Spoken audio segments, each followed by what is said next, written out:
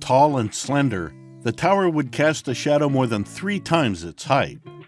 The architectural feat would help usher Manhattan into a new era, making it possible to build more dense high-rises without crippling transit or adding to the island's glut of badly needed housing.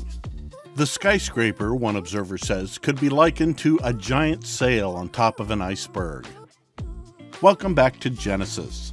In today's video, we'll look at the tallest building of the future in New York. Before we proceed, make sure to subscribe to our channel and click on the notification bell for regular updates.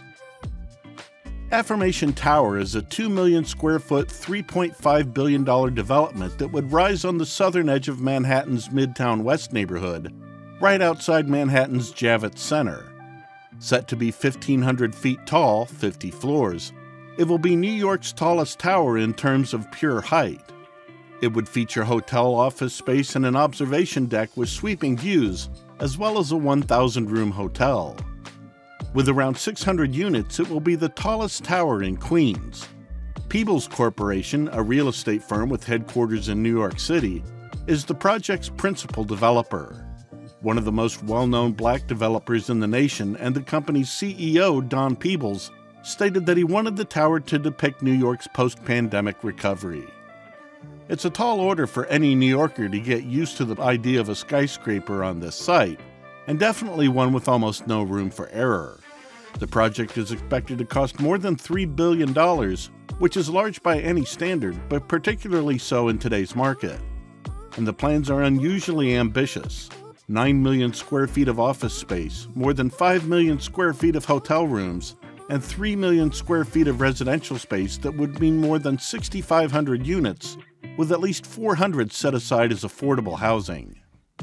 The tower, developed, built, and largely funded by a team of black-owned companies, the partners said they would award a significant share of the construction work, exceeding the 30% suggested by the state, to minority and female-owned contractors.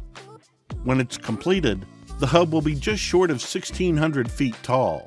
The tower will be taller by floor height than One World Trade Center, but shorter by spire height, a respectful gesture towards the past and present.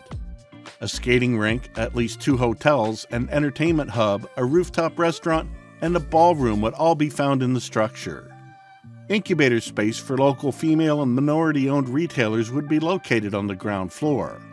The Plaza Garden would include memorials to notable black New Yorkers throughout history.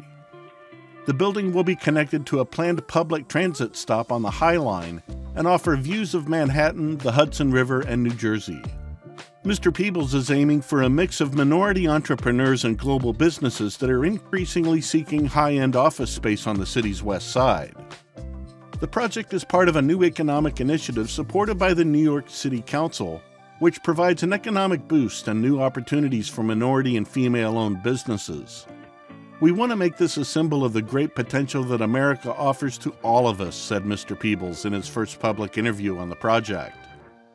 The building would have a skating rink, at least 2 hotels, an entertainment hub, a rooftop restaurant, and a ballroom. There would also be incubator space for local female-owned retailers on the ground floor. The Midtown Plaza Garden would include memorials to notable black New Yorkers throughout history. If Affirmation Tower makes it to the skyline of downtown New York City, it will be one of the most cutting-edge buildings in the world. The tower is planned as highly efficient green design, incorporating sustainable strategies and materials. It would also contain a retail mall and other commercial office space. So are you excited about the Affirmation Tower? Let us know in the comments section below. We hope you enjoyed today's video. Don't forget to like, share, and subscribe, and I'll see you in the next one.